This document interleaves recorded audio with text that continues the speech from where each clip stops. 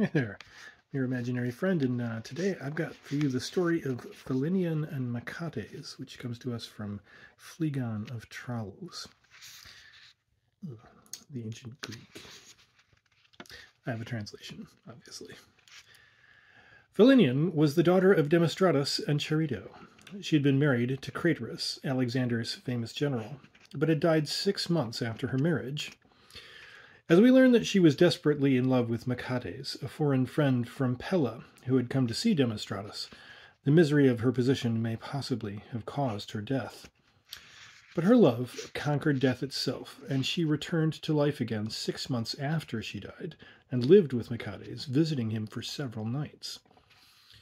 One day an old nurse went to the guest chamber, and as the lamp was burning, she saw a woman sitting by Machates. Scarcely able to contain herself at this extraordinary occurrence, she ran to the girl's mother, calling Charito, Demostratus, and bade them get up and go with her to their daughter, for by the grace of the gods she had appeared alive and was with the stranger in the guest chamber.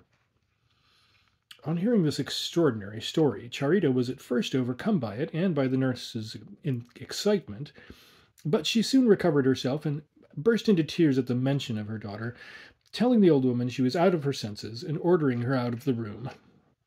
The nurse was indignant at this treatment, and boldly declared that she was not out of her senses, but that Charito was unwilling to see her daughter because she was afraid. At last Charito consented to go to the door of the guest chamber, but as it was now quite 2 hours since she had heard the news, she arrived too late and found them both asleep. The mother bent over the woman's figure and thought she recognized her daughter's features and clothes. Not feeling sure as it was dark, she decided to keep quiet for the present, meaning to get up early and catch the woman. If she failed, she would ask Machates for a full explanation, as he would never tell her a lie in a case so important. So she left the room without saying anything.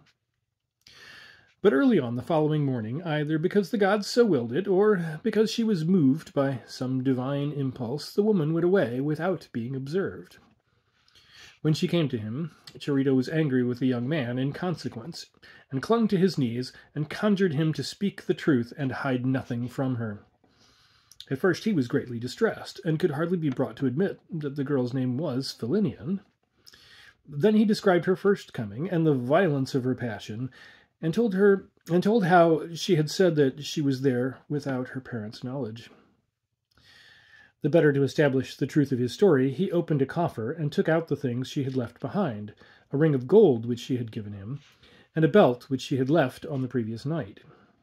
When Charito beheld all these convincing proofs, she uttered a piercing cry and rent her clothes and her cloak, and tore her coif from her head, and began to mourn for her daughter afresh in the midst of her friends. Machates was deeply distressed on seeing what had happened, and how they were all mourning, as if for her second funeral. He begged them to be comforted, and promised them that they should see her if she appeared. Charito yielded, but bade him be careful how he fulfilled his promise. When night fell, and the hour drew near at which Philinnion usually appeared, they were on the watch for her. She came, as was her custom, and sat down upon the bed. Machates made no pretense, for he was genuinely anxious to sift the matter to the bottom, and secretly sent some slaves to call her parents. He himself could hardly believe that the woman who came to him so regularly at the same hour was really dead, and when she ate and drank with him, he began to suspect what had been suggested to him, namely that some grave robbers had violated the tomb and sold the clothes and the gold ornaments to her father. Demostratus and Charito hastened to come at once, and when they saw her, they were at first speechless with amazement. Then with cries of joy they threw themselves upon their daughter. But Philinnion remained cold. "Father and mother," she said, "cruel indeed have you been, in that you grudged my living with the stranger for 3 days in my father's house, for it brought harm to no one. But you shall pay for your meddling with sorrow. I must return to the place appointed for me, though I came not hither without the will of heaven." With these words she fell down dead, and her body lay stretched upon the bed. Her parents threw themselves upon her, and the house was filled with confusion and sorrow, for the blow was heavy indeed. But the event was strange and soon became known throughout the town, and finally reached my ears. During the night, I kept back the crowds that gathered round the house, taking care that there should be no disturbance as the news spread. At early dawn, the theater was full. After a long discussion, it was decided that we should go and open the tomb to see whether the body was still on the bier, or whether we should find the place empty, for the woman had hardly been dead 6 months. When we opened the vault where all her family was buried, the bodies were seen on the other biers, but on the one where Philinnion had been placed, we found only the iron ring which had belonged to her lover and the gilt drinking cup Machates had given her on the first day.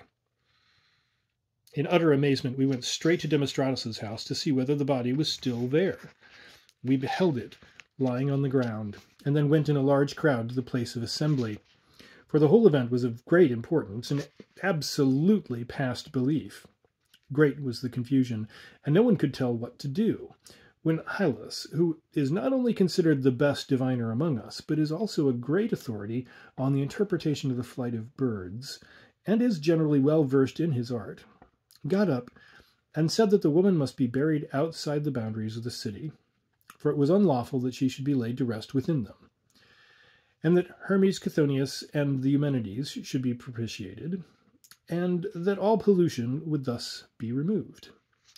He ordered the temples to be reconsecrated and the usual rites to be performed in honor of the gods below. As for the king, in this affair, he privately told me to sacrifice to Hermes, and to Zeus, Xenius, and to Ares, and to perform these duties with the utmost care. We have done as he suggested. The stranger Machates, who was visited by the ghost, has committed suicide in despair. Now, if you think it right that I should give the king an account of all this, let me know, and I will send some of those who gave me the various details.